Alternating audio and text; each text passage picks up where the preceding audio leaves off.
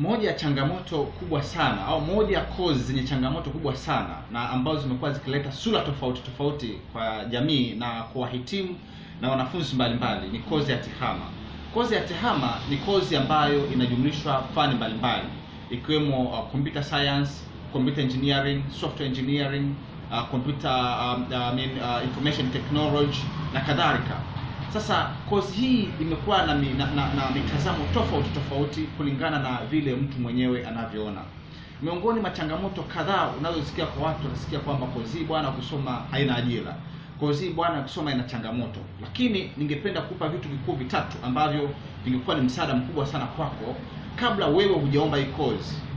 Japo unapojua kwamba dunia sasa hivi ni dunia ambayo ni dunia ya kompyuta, ni dunia ya teknolojia, kwamba tungetegemea kuwa hii kozi kwa ndio kozi ambayo ni hot cake to the society, lakini imekuwa kuwa ni kozi ambayo ina mashaka.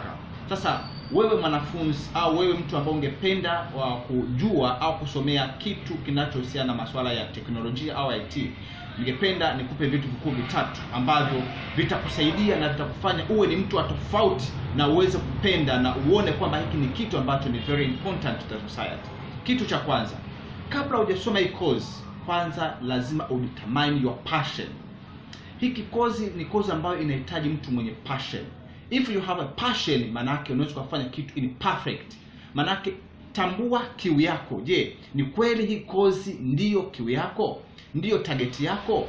Ndicho kitu ambacho nakipenda? If you love it, you can do it in perfect. Kwa sababu ni kozi ambayo inahitaji mtu ambaye ni mzembe au mvivu. Cha pili, hii kozi unaposoma hii kozi, usisome kama unaenda kupata tu GPA au kwenda kupata tu point kwamba upate cheti. Ni kozi ambayo inataka mtu ambaye yuko skilled. Tafuta skills ya course. Whether you want to be a software engineering, katika kozi ya IT kuna software engineering, kuna hardwares, kuna security, kuna system administrations, kuna vipande mbalimbali. So watu wengi tunasoma tukipata ile general skills, but we need to have a perfect point skills. Na point ya mwisho ni uweze kufanya practice.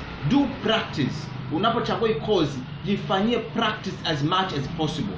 Then utakuja kudetermine kwamba utakuja kuwa ni mtu ambaye ni tofauti katika society. I advise you before you select this computer science or computer engineering, information technology, hakikisha mambo unafanyia kazi na una become perfect.